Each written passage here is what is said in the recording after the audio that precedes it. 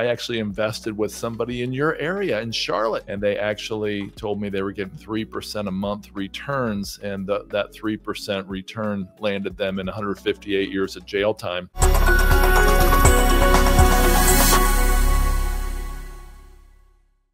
I mentioned to you earlier that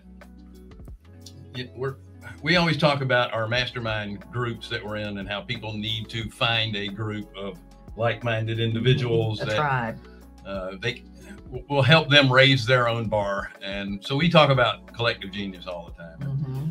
You gave a presentation last quarter that really hit home with me, and I wanted to just kind of touch on that. And it has to do with investors and real investors, people who have made money. And again, this all depends on where you are. If you're getting a late start, or if you had an early start and maybe, let's say you didn't invest wisely and you had to, start back over again. You didn't mention that in my bio.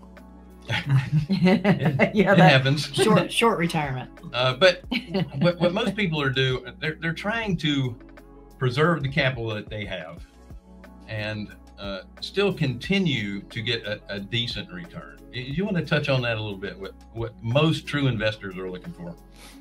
I think there's a difference between speculating and investing. And when I retired at the ripe old age of 34, I did not know the difference. I started speculating and I thought, I'm a full-time investor now, but I was actually a full-time speculator. I was throwing money to the bottom of holes in the ground, thinking it would produce 100 times as much oil, and it produced 0. And I got my friends involved in that one.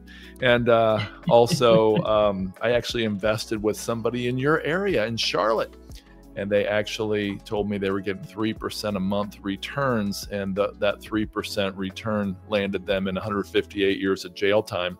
And they still won't tell all 2,000 investors where they hid the money offshore. I don't get that.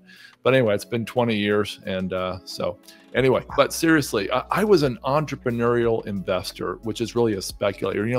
Investing is when your principal is generally safe and you've got a chance to make a return. And, speculating is when your principal is not at all safe and you've got a chance to make a return. And I was definitely a speculator. I wanted to get the same thrill out of investing that I got from being an entrepreneur.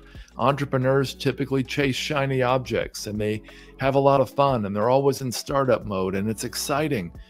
But being an exciting investor can also mean being a broke investor. Right. Paul Samuelson was the first economist to win the Nobel Peace Prize from the United States. And Samuelson said that investing should be boring. He said it should be like watching paint dry or watching grass grow. He said, if you really want excitement, take $800 and go to Las Vegas. Yep. I like the limit of $800. Yeah, right.